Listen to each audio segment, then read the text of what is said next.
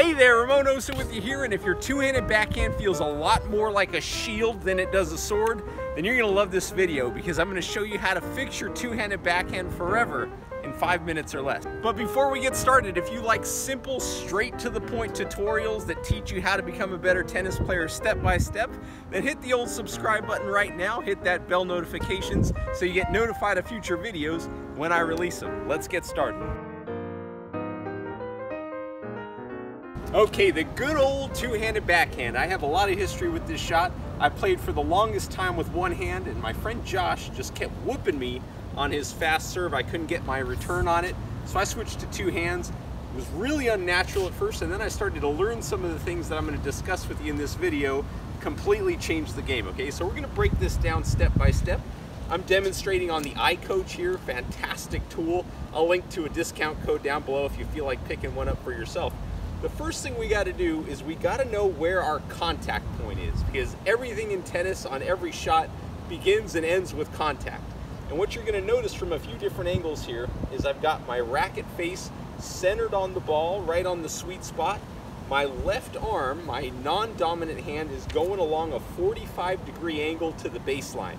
Okay, that's very important for maximum power, disguise, and all of that good stuff. The second thing is my head is still, it's focused on the point of contact. I'm nice and balanced, and I've got my arms extended away from my body, okay? I'm not in here like the T-Rex, got nice extension, very important. Okay, now from contact, all I'm gonna do is rotate my hips away from the ball, pulling the racket back. You're gonna feel a nice stretch in your front side here.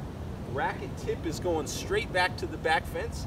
Butt cap's going straight towards the ball. Weight's on the back foot here, and all I'm gonna do is push off my back foot, take a little bit of a stride forward, and rotate my hips to pull the racket through, okay, just like that. Now notice that the hands, if you look at it from a different angle, are just going along for the ride. I'm not pulling them together even. I'm letting my hips come through first, and I'm gonna let my hands lag behind and pull that racket through. Okay, now as far as the finish goes, it really depends on the type of shot that you're hitting, but I really like to practice the Lansdorp fundamentals to get depth and penetration into the court.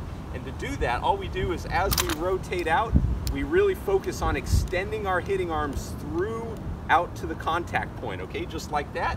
A little bit of a reach out to contact. If I wanted to come over the ball with some topspin, I might come off the ball a little bit more, do a little spinner like that. By the way, how do you like that over grip? Pretty cool, right? Little blue in there.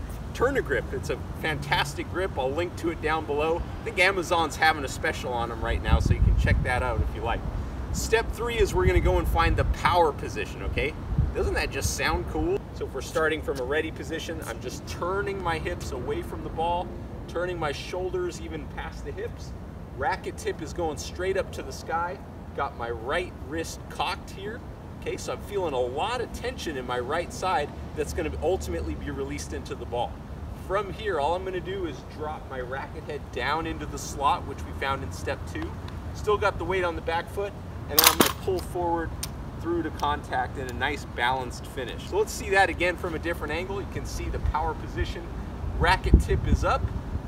Okay, we're going to drop it down into the slot and pull forward through to contact, and that's all there is to it. Now realize you're probably gonna have to watch this about 100 times to get all the little details, and it'll probably take you some time to get those, but once you have it, you're gonna be able to practice this in about 5 minutes and really hardwire all of those great fundamentals into your backhand. Okay, moving right along here, now we go to the ready position, okay? So ready position, we got our feet a little bit wider than our shoulders, rackets out in front, nice loose grip here. Take a little split step, and then we begin our unit turn. Okay, so we keep our hands in front, the hips start to pull away, creating tension in the core. Then we're gonna line up our shot, power position right here, racket tips going up, weights on the back foot. We take that little stride forward as we drop it into the slot and then come through. So let's look at that from a different angle. Little split step, line up our shot, power position, drop it into the slot, and then a nice balanced finish. Now remember, and this is a critical point, that the hips are always going to be pulling the racket through, okay? I'm going to say this about 1,000,000 times probably in all of my videos. You always want to feel that the racket and your arms are going along for the ride and the hips are just pulling them through. All right, so moving right along, now we're gonna work on rhythms, okay, and hitting the ball in rhythm. So much of tennis is about getting into a nice rhythm, okay?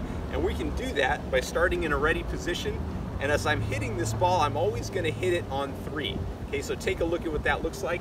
Split step, power position, slot.